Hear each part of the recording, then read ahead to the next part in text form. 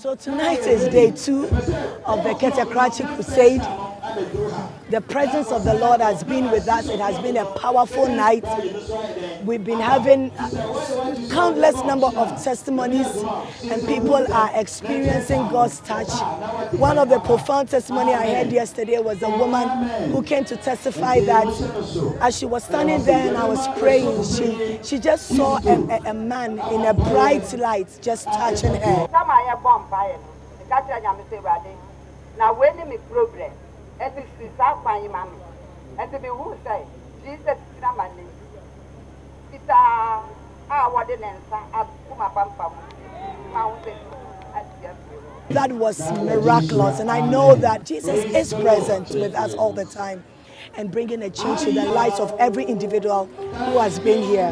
So God bless you. We thank you, all our partners, for praying for us and for standing with us. For those of you in the States and in Ghana and all over the world, we want to say a big thank you. We are in partnership with you. Without you, this is impossible. Look at the crowd. Without you, this is impossible. And so we thank God for making it possible. We thank you for joining forces with us. We share every soul one with you. And we give God praise for what he has done. God bless you. Tomorrow will be day 3. Pastor Seyfried will be preaching. And I know that it will be a fire-packed night. In Jesus' name, God bless you. This woman was suffering from severe headache and ear pain. According to her, she can't even sleep in the night. But during the prayer, she received the touch of God and everything has left her body. So let's give God the glory. Hallelujah. Hallelujah. Was she experiencing the pain when she came?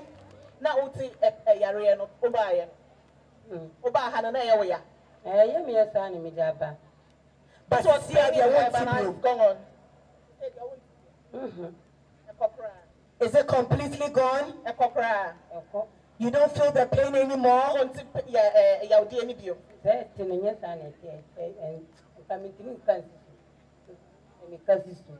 She couldn't even bite that side of her cheek, but now she can. So the pain is gone. So now she can bite? She can. So tell her to try biting. Let's see. Yes, and you won't cut baby chrono. Wow, but now you can do that. Our mother says that she's been experiencing heart problems for some time now. And when the pain comes, she can hardly move. She can't even talk.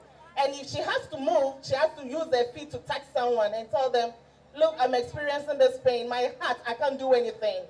But tonight when she came and when the woman of God was praying and said, anyone that is aching anywhere, if it's your heart, put your hand there. She put her hand there. And according to her, the pain is gone. She can't experience it anymore. So she's here to testify to the glory of God for her healing. Hallelujah. Sister, you don't feel the pain anymore?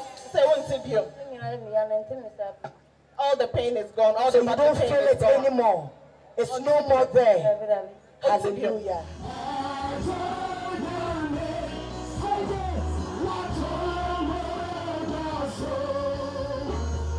Wow.